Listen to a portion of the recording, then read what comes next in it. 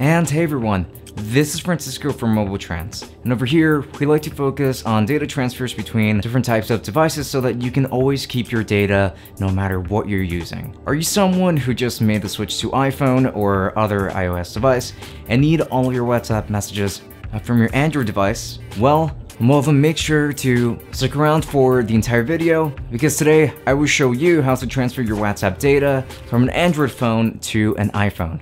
Let's begin.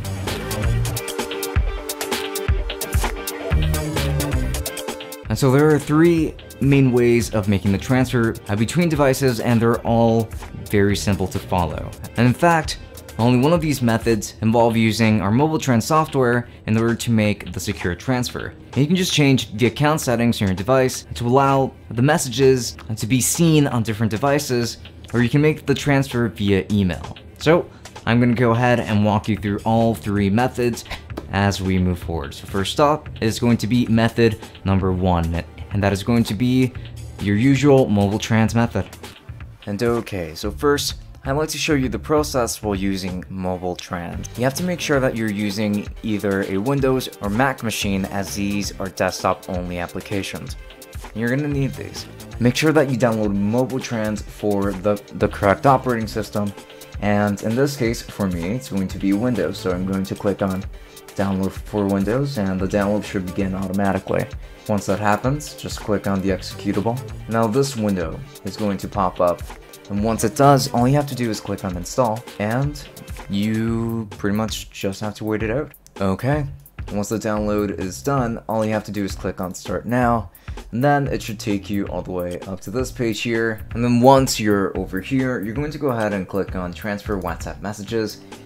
You're just going to make sure that both of your devices are going to be connected. So in this case, I have my Google Pixel 4 on this side, and I have my iPhone over on this side. And since I'm trying to transfer all of my WhatsApp data from my Pixel 4 over to my iPhone, I'm going to keep this configuration exactly the same. However, if I were to want to do it the other way around, I would just click on flip, and in this case, I would be transferring my WhatsApp data from my iPhone over to my new Android phone. However, since in this case we're doing it the other way around, we're going to go ahead and then flip it back over so that the source is the Pixel 4 and so that the destination is the iPhone. And in that case, we're going to go ahead and click on start, and then we're going to click on yes. This is going to just make sure that we transfer everything over successfully, even if it takes a little bit longer. So it's going to take a couple of steps over on this side. However, the transfer should take, but only just a few more minutes or so. So we're gonna go ahead and wait it out. And alright, since now all this is finished, your iPhone is just going to naturally restart itself. You can go ahead into your WhatsApp, and then you should be able to see on your new iPhone all of your messages from your Android device, which means that everything has been transferred successfully. And once you're done, all you have to do is click on OK. And this has been method number 1. And now method number 2 is just going to be transfer your WhatsApp messages via changing account features.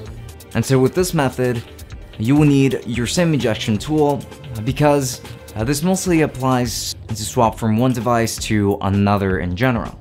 And then just remove the old SIM from your smartphone and insert the new one. And then go ahead and launch WhatsApp, go to settings, accounts, and then change number. And a new code would be sent to your current phone number, and then you just type in that number. And once you've followed all of these steps, all of your information will be transferred over. And if you want to use this on a different device, then just remove the new SIM from the old phone and install it onto the iPhone, for example. But you would first have to make a backup of your WhatsApp stuff before anything, so do make sure to keep that into consideration as well.